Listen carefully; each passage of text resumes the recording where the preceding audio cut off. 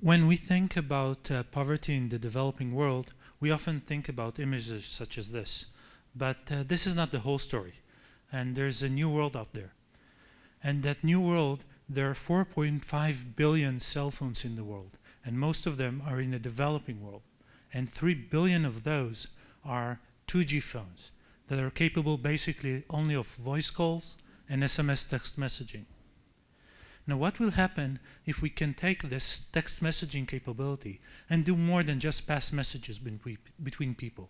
What happens if we can take this and push the internet all the way down to 3 billion people that are not yet part of the information economy?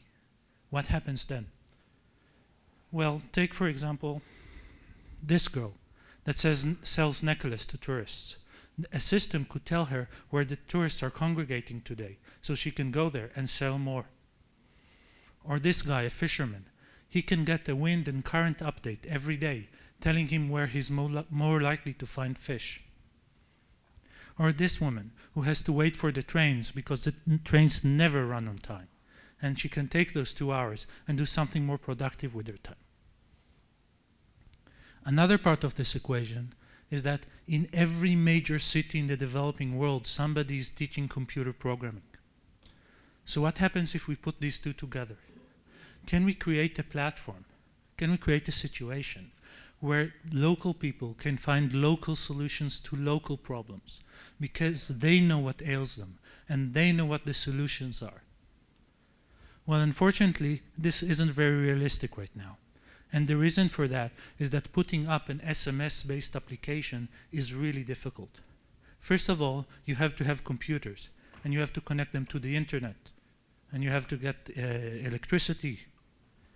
Next, you have to talk to the cell phone companies. And the cell phone companies requires agreements, and they require fees, and this is a long and hard and complicated process. And then on top of that, you need to know a whole host of technologies, all of which are required to set up such an application. But what if we could do without all these?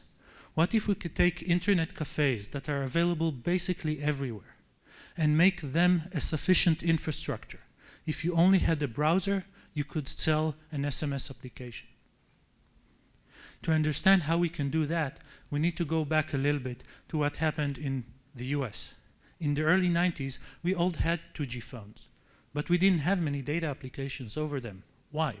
Because it was as complicated to create those applications as it is now in the developing world. And then came 3G, and for a long time, nobody understood why we need 3G. We didn't have anything interesting going on. And then another piece of the puzzle came, and that's cloud computing. And cloud computing enabled us to create very easily applications that can be deployed within over a weekend nationally. And then everything flourished. So what we're suggesting is connect the old and the new. Take the old 2G phones and connect them to cloud computing.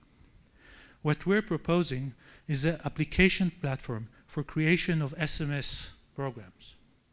This will allow anybody with access to a web browser or even over an SMS phone to create a useful application, to get customers that need that data, and to create revenue for himself by using that data.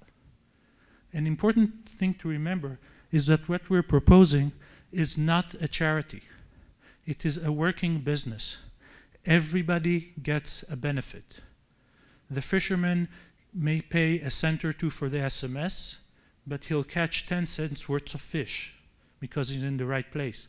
So that's worthwhile for him.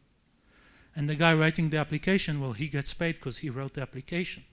And the cell phone companies get paid because there's more SMS. And the company running the platform, well, they take a slight commission over each transaction. So what we're setting up here is not a charitable organization. This is a viable business that will affect economic development all over the world. And it will allow 3 billion people to become part of the information economy. And I think that when we do that, we'll just have to stand back in awe of their creativity and how quickly they extricate themselves from poverty. Thank you.